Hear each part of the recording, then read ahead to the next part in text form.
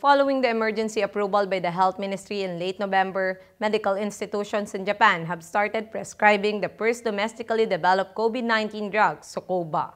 The ministry says the oral medication developed by pharmaceutical company Shionogi & Company has been confirmed to be safe and estimated to be effective for people aged 12 and older. It says Xocova can be used even by low-risk patients to alleviate mild cases of COVID. Tests show the drug can shorten symptoms by about 24 hours. A course of treatment involves taking 1 pill a day for 5 days, and patients should start within 3 days of the onset of symptoms.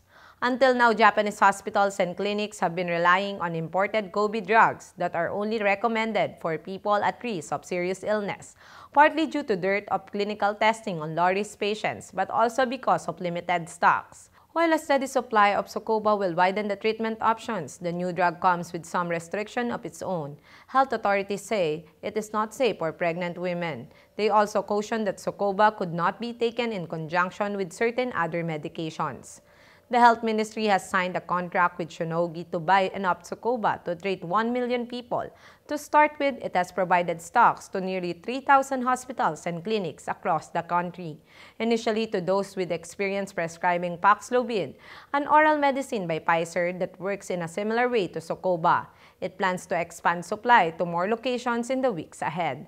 I am Lovely Montoya of Manila STV.